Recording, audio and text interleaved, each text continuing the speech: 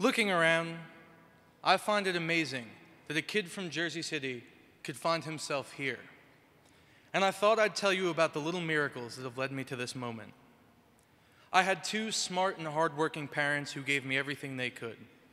After high school, I attempted college, but finances made it impossible. That was a hard time. I thought I had no future, and I would be stuck working construction for minimum wage forever. I applied to local colleges, but to no avail. I began to lose my way, and over again I was told I had failed, and I started to believe it. But I was given a second chance when I was accepted to St. Peter's University. I had a moment of clarity, and I knew what I had to do. I had to become something so many thought I would never be: successful. I was determined to be somebody, but I realized I didn't know how. Enter New Jersey Needs You. I was accepted, not knowing exactly what to expect.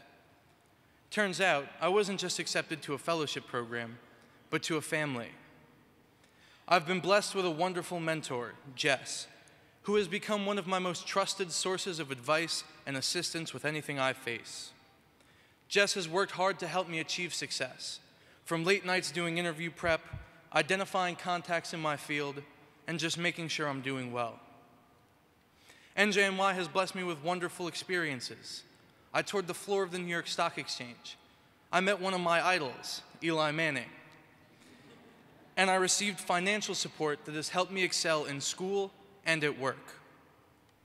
NJNY prepared me for my first real interview, which landed me an internship at Lehman Holdings. Jess has helped me realize that I can be whoever and do whatever I want. And for me, that means I can pursue my dream to work in sports marketing. Thanks to Jess, I'm now working with the Super Bowl on their social media campaign.